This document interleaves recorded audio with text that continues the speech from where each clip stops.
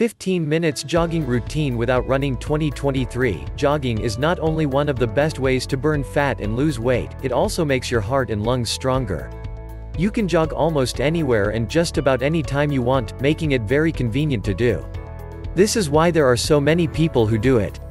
The trouble that most people have in the beginning is not knowing how to get started properly, and they usually end up doing it wrong. This has prompted scores of people to quit doing it before it has had enough time to do them any good.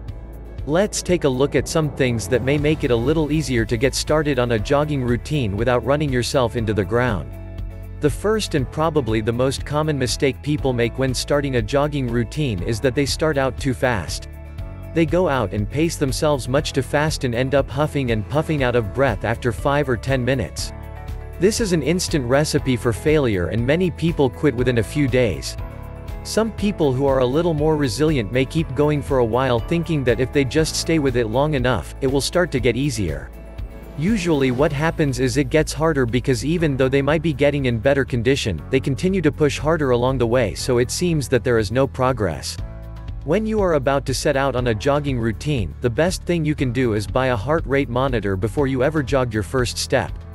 With one of these, you can set up a pace that is comfortable for you, and you can keep within that level throughout your jog. This means that you will not have to guess about the pace, and you will not have to feel like your lungs are on fire when you are finished. The key here is to always jog between 50% and 70% of your maximal heart rate.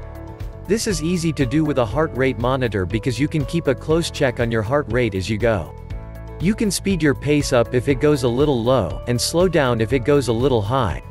You can even slow to a walking pace if your heart rate goes too high, and resume a jogging pace once it goes below 50%. The way for you to know where your heart rate should be between 50% and 70% is by using this formula. Subtract your age from 220. This will be your maximal heart rate. Now, simply multiply this by 0.50 and 0.70, and that will give you your targeted heart zone. Below is an example of this formula. Say you are age 40. 220 minus 40 equals 180. 180 times 0.50 equals 90. 180 times 0.70 equals 126. By looking at this example, you can see that if you are 40 years old, you would keep your heart rate between 90 and 126 while doing your jog. The fact is, you do not need to go fast to get benefits from jogging. It is how long you are moving that counts. It is more beneficial to cover a mile in, say, 15 minutes than to cover it in 7 minutes and then be exhausted. If you stay within the limits of your heart rate capabilities, you will begin to add more time and miles to your jog as you go, and jogging will become something you look forward to instead of something you dread doing.